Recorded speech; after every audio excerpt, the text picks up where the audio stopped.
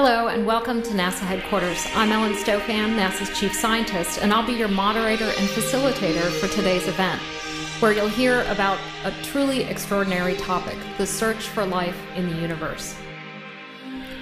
Are we alone? The fundamental question that drives so much of what we do at NASA, from exploring Mars to our research in astrobiology to the work that we do in astrophysics that you're going to be hearing about today, pushing beyond our solar system and out into the universe.